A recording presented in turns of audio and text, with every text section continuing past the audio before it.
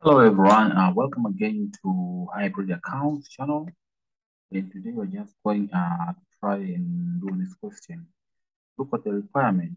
Required, calculate the value of inventory held. We just need to know the value of our inventory held. Now look, we got three products. We have product A, product B, as well as product C, as you see here. And now, if you look at this information, we have cost, we have selling price, modification cost to enable sell, marketing cost, as well as units held. So how do we go about this? We should know the rationale that inventory should be valued at the lower of cost and net realizable value. This is how we value our inventory, right? We value inventory at the lower of cost, net realizable value. What is the net realizable value? So just take the lower of these two amounts. What is net realizable value? Net realizable value just take selling cost less cost of modifying the product to be able to be in a sellable condition, and then you less other costs necessary to enable the sale. You know, you may have a product not in a sellable condition, so you might have to incur additional costs so as to make it in a sellable condition. And then you will have to take it to the market. Maybe if you could transport it, those are the selling costs or marketing costs. So you have to deduct them all to arrive at the net realizable value. So that's what we try to do here. So I have the cost per unit, no problem. I have it there. Then I need to obtain the net realizable value for each product. So for product A, net realizable value, I'll take the selling price, which is 20, which is the 30. Then I'll deduct the modification cost to enable sell, which is nil. So product A doesn't need to be modified. It is already in a sellable condition.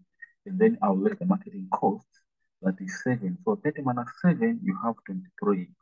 So this will be your net realizable value for product A. And then you proceed this for both product B and C. Now, as for product B, I will take the selling price, which is 12, modification cost minus 2, and marketing cost minus 2, which will be 8, as you see it here. And lastly, for product C, I'll take the selling price, that is 22, less cost for modification, minus 8, and minus 2, which is marketing cost. So 22 minus 8 minus 2, I will remain with 12 here. So I have net realizable value per unit, and also I have cost per unit. So you can compare them first. Actually, we are given the units held here. Units held, we have them, but actually there is no need to use them right now. No need to use them right now, actually. But I just know that for A is 200, for B is 150, and for C is 300. Now let's go and use the rationale for measurement. We take the lower of cost and net realizable value. As for product A, cost is $20, and NRV is 23. So the lower is 20.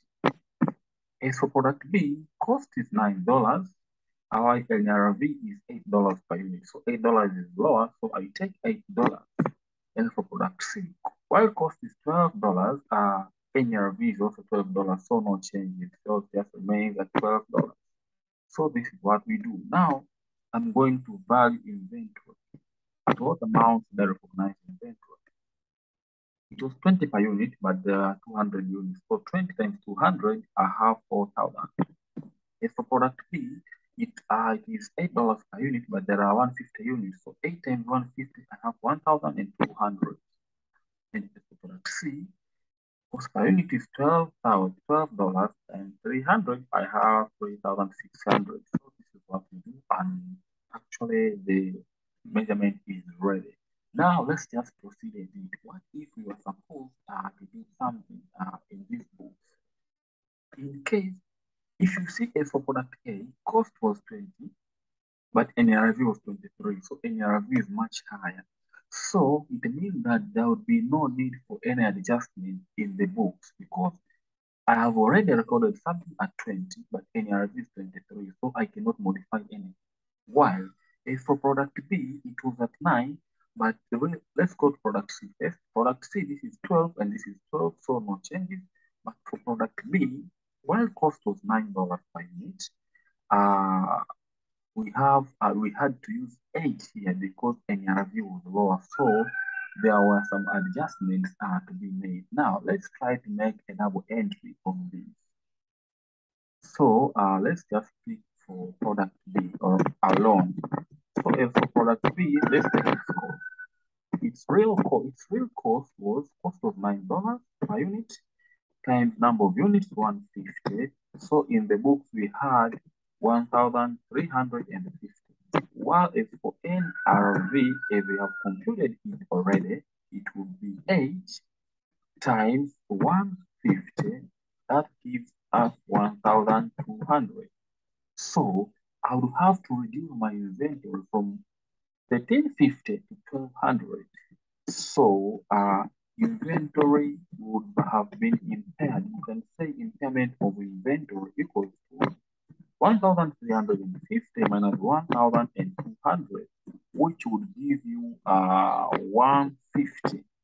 So I will have to make the double entry. What should I debit and what should I credit? So I would have to reduce my inventory by 150. So I say that I would credit inventory by how much? By 150.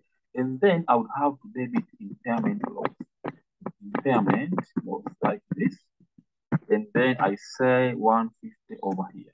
So this is what I should have done in case I had to make some adjustments. In case this was additional information or maybe preparing the financial statements. Impairment loss would go to the income statement, and practically it would go to cost of sales, because this is about inventory, and the inventory, because inventory is adjusting the cost of sales, so it would go to cost of sales, just like this. I hope everything is fine here.